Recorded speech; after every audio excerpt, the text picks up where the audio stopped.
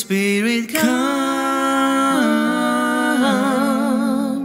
Holy Spirit, come. Holy Spirit, come.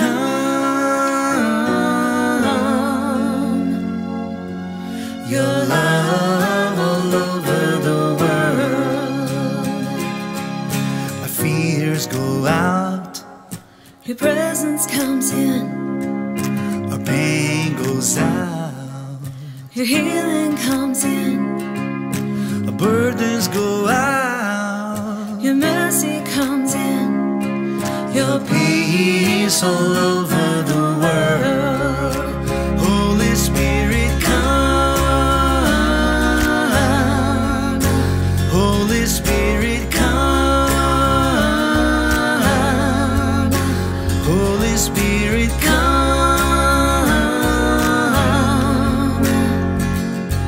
Your Love all over the world. The chaos go up. Your peace comes down. The lies go up. Your truth comes down. Our worries go up. Your wisdom comes down. Your grace all over the world. When we say Holy Spirit come, we're inviting all of heaven to fill all of earth. Jesus taught us to pray that it would be on earth as it is in heaven. So Holy Spirit come. Let all infirmity be gone by the power of Jesus Christ. May your kingdom come. Holy Spirit, come. Holy Spirit, come. Holy Spirit, come. Your love all over the world. Your hope all over the world. Your peace all over the world. Your grace all over this world. All right. Is everybody ready? Are you relaxed? Heavenly Father, I ask that you would release yourself upon us. We are exploring the Holy Spirit, somebody who's one with you, a gift from you to us, your very presence within us. And so teach us personally. Take over this message. Speak to our hearts. In the name of Jesus, may we have an encounter with the third person of the Trinity. Amen. So I'm just going to tell you that the Holy Spirit is one of my favorite parts of Christianity. The Father, when I had no father figure, the Heavenly Father, the God, Father of the Bible, became the dad I never had. And, you know, that has some perks. You know, you can lean on Dad, who owns and runs everything. But Dad's also the one who gets a little frustrated when sin happens. And, you know, young men sin, and, you know, it becomes a little bit of a head trip having God as your father. But I definitely enjoyed a deep in relationship with the Father. Jesus, it's kind of fun as you walk with the Lord over the decades. He comes real apparent who he is, and then, you know, you find him over and over again. And about 5 years ago, I had the experience of rediscovering Jesus. You know, I know that he's God, but through the scriptures, it became even more evident how prominent his deity is, how intricately involved in the salvation story and creation of the world. And I just was awed by who Jesus is, even though it was the same Jesus I already knew, but it was just a greater perspective. And then the Holy Spirit. This has been somebody that I received as a young guy before I even had terminology for it, walked with, leaned upon. It's my secret weapon when I'm doing ministry, when I'm preaching, when I'm talking, when I'm by myself, whatever it might be. I'm in constant conversation with the Holy Spirit. I said it last week. I probably talk to God, the Spirit, more than in a day, it's 24 hours, than I talk to any human being. I'm just in constant leaning upon and conversation with. And a lot of people see the Spirit of God as an impersonal force.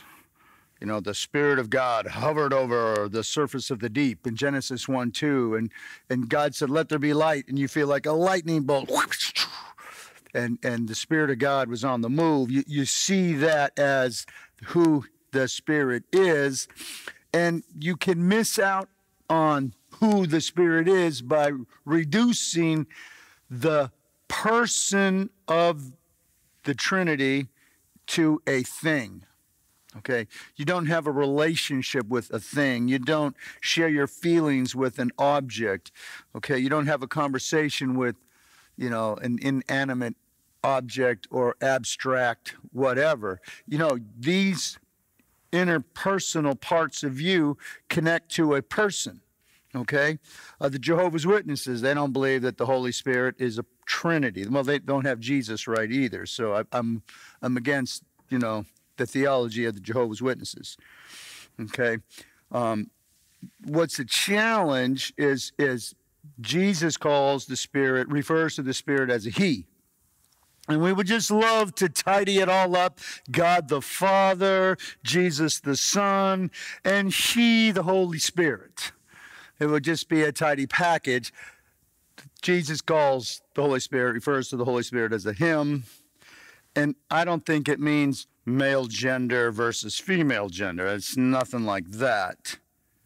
But it's God, and we don't get to have that tidy package of husband, wife, and child. It doesn't work like that. Okay?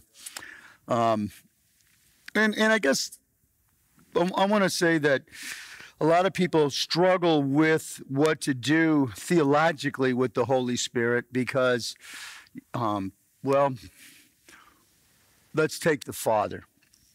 The Father, we can relate to a father figure on earth because we had a father. And the problem is we had a father, and many of us had bad fathers, and that's why there's inclusive language where we take father out of the Bible because we don't have a good association with the father figure, and so we don't want to put that association on God. I would like to suggest that we heal the wrong image of the Father rather than change the Father out in inclusive language. Am I making any sense here? And so we can see the Father figure, we understand the Son, but the Holy Ghost, whoa, okay, that's Halloweenish, right? That's kind of frightening. We were talking about that at the Wednesday men's conversation, and it was, you know, what do you do with the ghost? That's just so weird. And the challenge in the Bible is the terminology used for the Holy Spirit. He's not referred to as Chuck or Tom, or he doesn't have that personal label, Jesus. He's the comforter, he's the helper, he's the advocate, okay, the counselor. And so there's a little bit of, we identify the Holy Spirit according to his functions. And Jesus says God is spirit in John chapter 4. When he's identifying God, God is spirit. In other words, he doesn't have 10 toes, 10 fingers, a couple of ears, and a nose. He's a spiritual being, and you and I have souls and spirits that will live on into eternity. So the Spirit of God, it's a little bit of a vague terminology that causes people not to have a personal conversation with him. Okay? Now, what makes somebody a person? Well, they have a soul. We see in Matthew 12:18, Jesus says, my soul is exceedingly sorrowful. There's another time in Matthew when God the Father is talking about my beloved Son with whom my soul is well pleased. Okay, that's actually Matthew 12:18. The other one is Jesus in the Garden of Gethsemane. And then there's this, so we see the soul of the Father, we see the soul of the Son, and then in Hebrews 10:38, the Spirit of grace declares, now the just shall live by faith, and if anybody draws back, my soul has no pleasure in him. So what do we see happening here? Who has a soul? The Spirit of grace. We're talking about somebody who's a body, a somebody, a person. And a person's soul is made up of mind, will, and emotions. In other words, you have thoughts. You get to make choices. You have feelings. Okay? The Spirit comes along and enables us to know the mind of God, helps us to understand the ways of God, helps us to see how God thinks, what he desires, how God feels. Okay? Do you see all of a sudden how the Holy Spirit is drawing us into the inner parts of who we are? We're made in his image. God has feelings. He gets sad. He gets angry. He has emotions. Some things bring him pleasure. So God has emotions. He thinks things through. Okay, he has a will that he desires. And the Holy Spirit is the same as the Father. They're one in the same. And that Spirit also has these unique characteristics. God is omniscient. He knows everything, okay? And what's crazy about God is he knows past, present, and future. I had a fascinating conversation with somebody yesterday because there's a powerful movement of the Holy Spirit on their life right now, and they're trying to figure it out. And that day, yesterday, God brought to mind a powerful experience from 2008. And so I'm noticing how God's taking this moment in 2020, coordinating it with 2008. And if this person stays on the journey, it's probably going to see the Lord bringing up other factors where God's been working in your life throughout the totality of your life.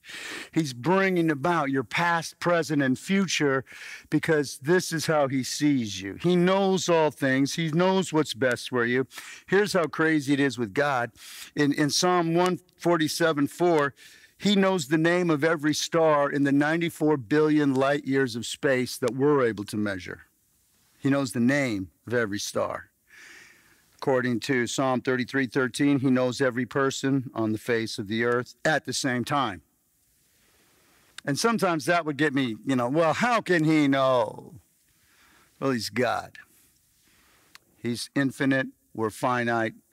And how does he know? Well, his Spirit is all over the place. Remember, he made this earth. We're this little tiny speck in the midst of 94 billion light years of space that we can measure. And if he's able to make that big thing, he's probably able to be in communication with and awareness with every single one of us. Okay, there's only 8 billion of us on earth right now, right? Give or take a couple 100,000, right? So I'm talking about a God that knows how many hairs on our head are counted. I'm talking about a God, the Spirit, who knows the thoughts of the Father. Okay? And so there's this great passage. This is his omniscience. He knows everything. How does he know everything? The Spirit knows the thoughts of God. So we have the omnipotent God. This is the all-powerful God. He's able to do anything and everything. But here's where it's personal and fun for you and me. In Ephesians 3:20, now to him who is able to do exceedingly abundantly above all that we ask or think. Now this is its own little sermon. The Lord who's able to do exceedingly abundantly more than we could ask or think.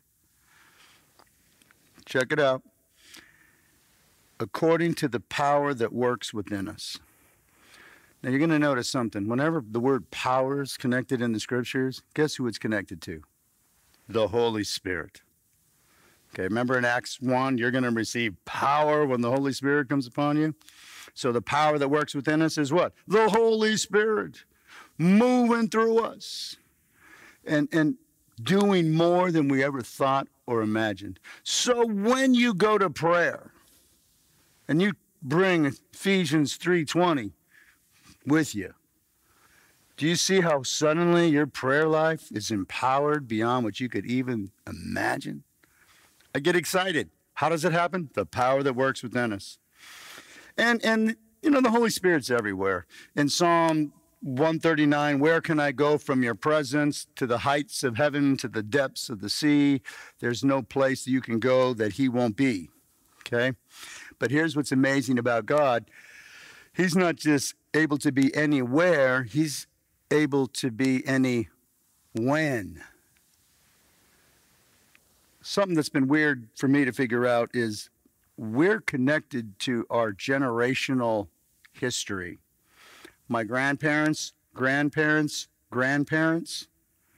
their DNA, their spiritual nature comes cruising down into me.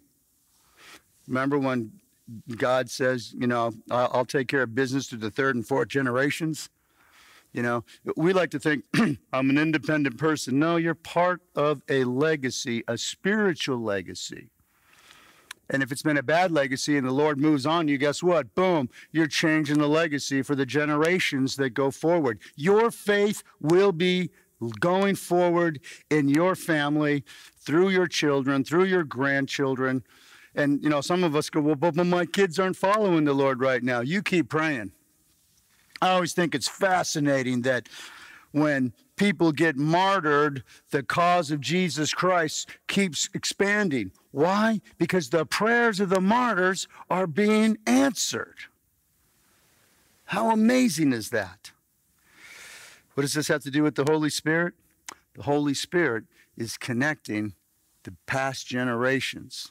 Just like he can reach back to 2008, connect it to 2020, go all the way back to 1974, forward to 2038, whatever it is, you got the same Spirit of God, timeless, because you're an eternal being connected to God.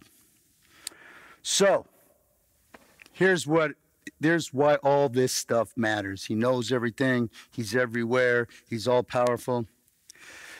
The scripture says the Holy Spirit knows your future, okay? He knows when danger is coming around. He knows when an opportunity is going to be presented to you. And I like to refer to the Holy Spirit as your guide in life, eternal and life now. He's the coordinator of it all. All right? He's the coordinator of your life now and eternally.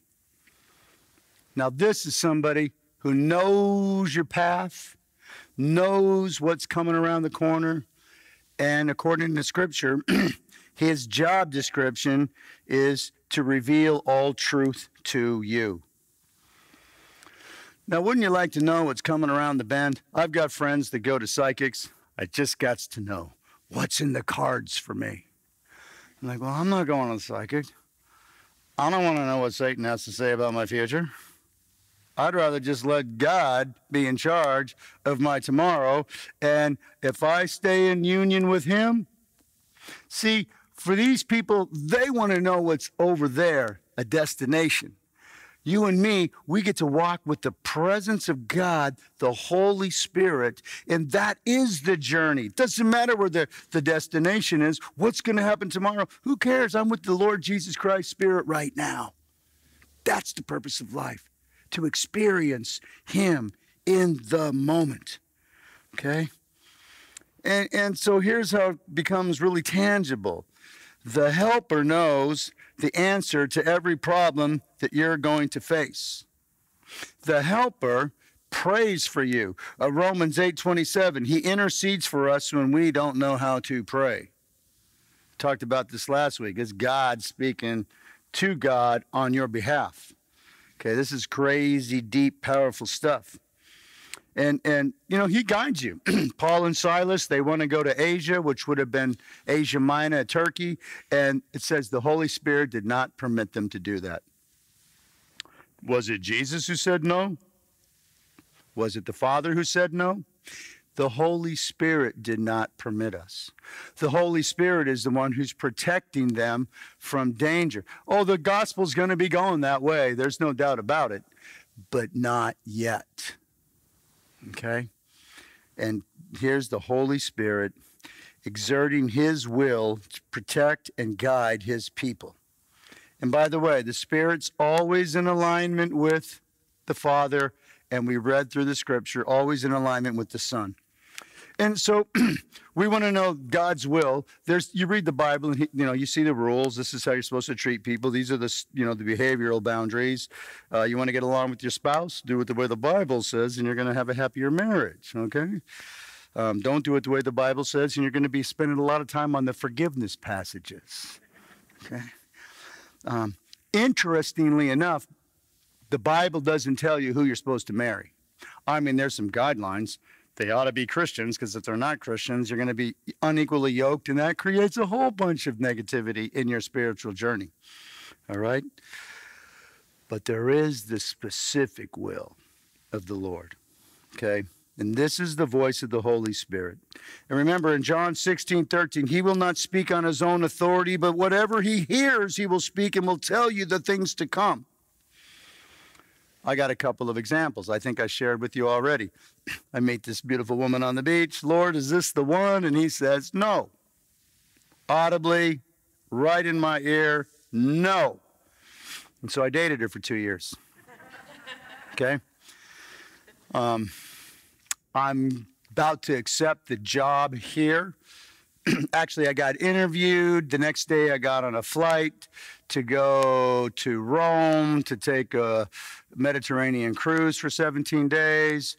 And so I'm walking the promenade on the boat. That's the first opportunity I have to reflect on, the interview at Celebration that I just had. And I said, Lord, because there was this moment in the interview where they go, yeah, we got a great church family, and we got these cool ministries, and we're $2 million in debt, and we've got, this staff. And I'm like, well, $2 million in debt, And so I make a joke with the Lord. I go, Lord, when I said I wanted to go to a church with a $2 million budget, I meant in the black, not the red.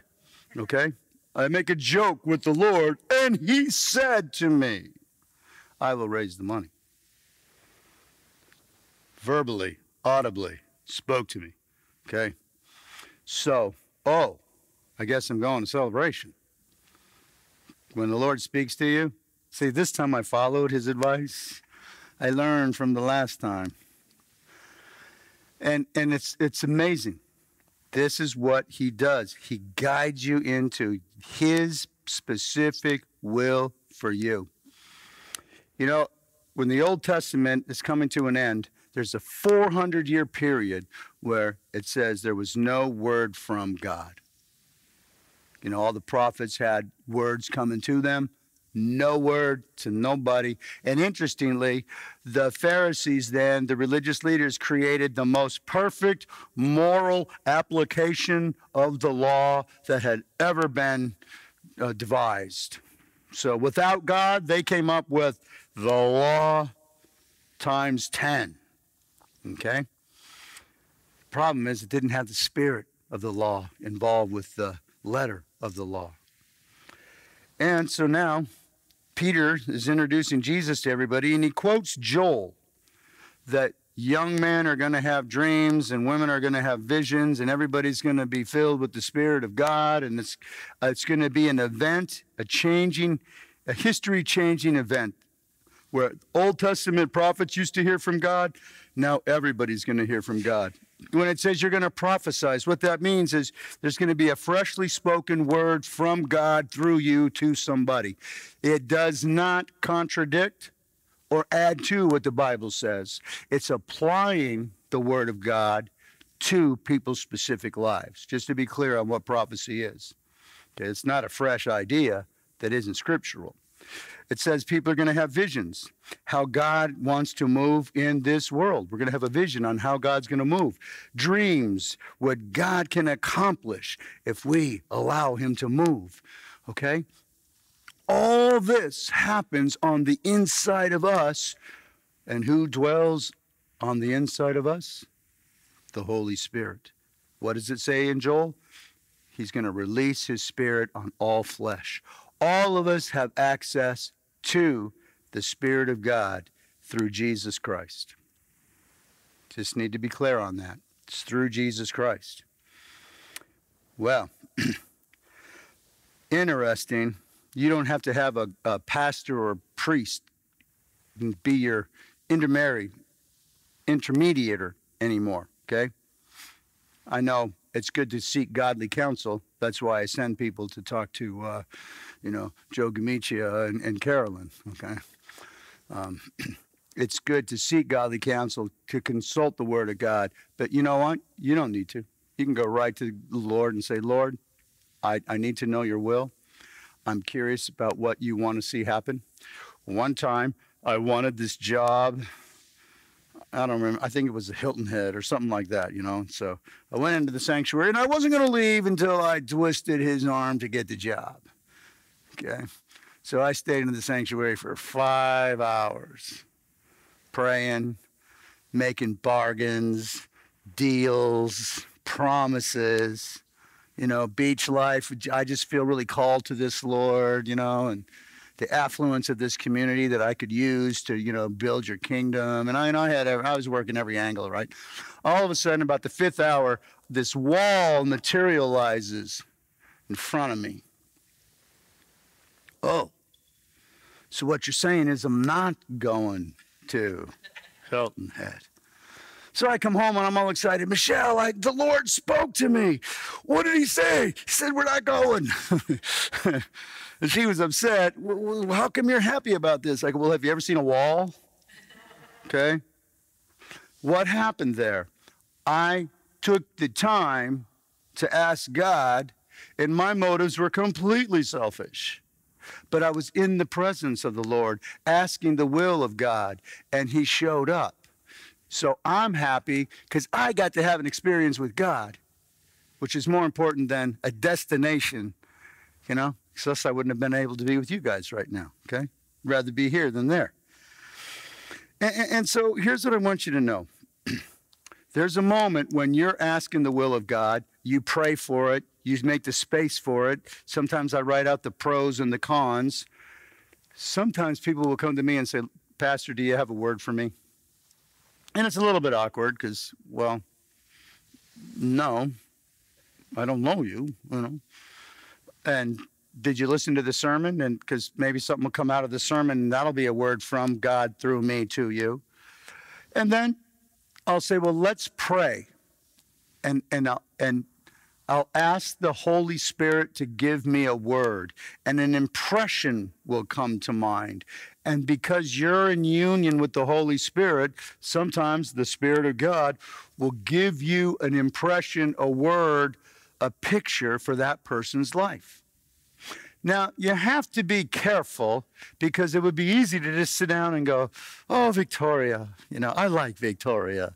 And so because I like Victoria, the possibility of something positive coming from my heart towards her is 100%. It's going to be real easy for me to misunderstand my will and my happiness for her rather than what God might be saying. Not that he would have anything negative to say. It's just that you have to be careful that your happy feelings and your positive personality is separated from. Because I'll tell you this, a lot of times in my personal life, what I want to do is not what the Holy Spirit wants to do. He will guide me differently. I'll give an example. Somebody calls me 3:30 in the morning, Saturday night, actually Sunday morning, I'm sleeping, getting ready to preach. And they're upset and they're angry and they're attacking and accusing and saying all this negative stuff. And, now my precious sleep before the sermon is going to be interrupted, and you're not going to get the best sermon now. And I'm irritated because they have all this attitude. And so don't you usually meet attitude with attitude? Okay? Until the Holy Spirit comes in and says, is that an attitude I detect, William? Because this person is hurting right now. And I need you to not worry about your sleep. I can replace that. Your sermon's not about you anyways. It's about me flowing through you. What I'd like from you is to have the right heart towards this person who's obviously hurting. And so I turned attitude into prayer and slept like a baby till it was time to get up. See how the Holy Spirit intercepts and how the Holy Spirit operates? Okay? I'll tell you one more story. I only have 3 more minutes. I might go a little bit over. I make this friend, like this guy. You know, he's the hip happening dude, and I was trying to be, and we were both Christians, and so I probably met him 2 times, and the Lord says, go to his house. I'm like, I'm not going to his house. We don't have that kind of relationship. And this is not when we didn't have cell phones back then, right? Go to his house. I'm like, no, I'm going to go to the beach, Lord. I already had my beach bag planned. I was in the car. I was going to the beach. And go to his house. I don't have, I kept arguing, and then go to his house. Okay. Go to his house. I go to knock on the door, and as I hit the door, it opens. He's literally stepping off a chair to hang himself. Okay? Go to his house. Sometimes the Lord will tell you what to do. It has nothing to do with you. He wants to use you in somebody's life. And if you're in that relationship, if you're listening to him, if you're willing to be inconvenienced, if you're willing to do something that isn't social protocol, if you're willing and open to hearing and being directed, you could be in line with his desire to save a life, touch a life, impart his life to somebody else. And I'm going to tell you why it matters. I was referring to the Holy Spirit as a person, and the person has emotions. And we know this because the fruit of the Spirit is love and joy and peace and patience and kindness and goodness and gentleness. All these things are emotions that we have, okay, characteristics. And this is the fruit of the Spirit. This is the personal attributes of the Holy Spirit. And you can grieve the Holy Spirit. And what is grief? It's the loss of intimacy. And so when you and I are not in tune with the Holy Spirit and we're doing our own thing, we move away from God. I don't believe we move away from our salvation. That's secure because of what Jesus did for you. But we move out from that power that transforms us from broken to whole, from sinful to saint, from selfish to other-focused. The desire to please myself suddenly becomes the goal to please God. That's what the Holy Spirit is doing inside of you. And when we don't stay aligned that way, we grieve the Spirit, and we can shut his life down in us in terms of that ongoing intimacy, that ability to hear, that prompting, okay? And so when you grieve and quench the Holy Spirit, you're missing out on the power, the presence, the amazing God that's been extended to you. So, last thought. There's a passage in Acts 8 where Philip preaches in Samaria, and it says this: they called for Peter and John because they had simply believed in Jesus and had not yet received the Holy Spirit. Wait a minute. I thought the Holy Spirit enables you to believe in Jesus. That's right. And Paul, remember in Acts 19, did you receive the Holy Spirit when you first believed? For him, yeah, that's the way it works. Holy Spirit comes with Jesus. Peter's first sermon, you're going to be forgiven and given the gift of the Holy Spirit.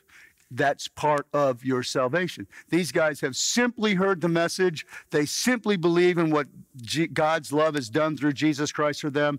And now the empowerment comes.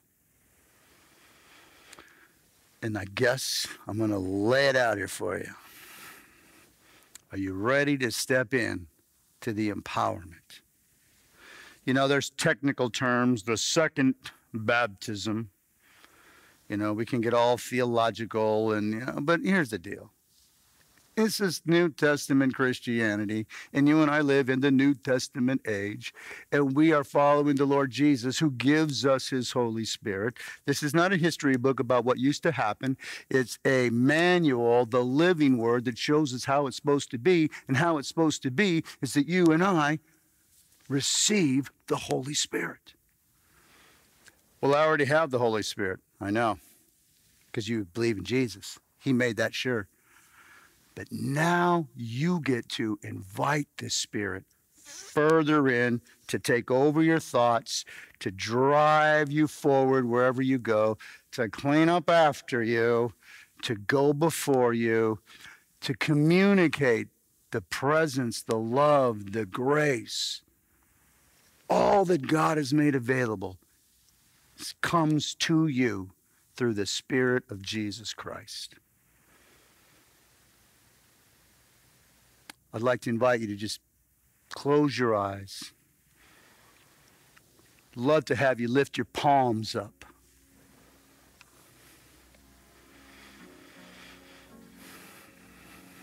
Lord Jesus,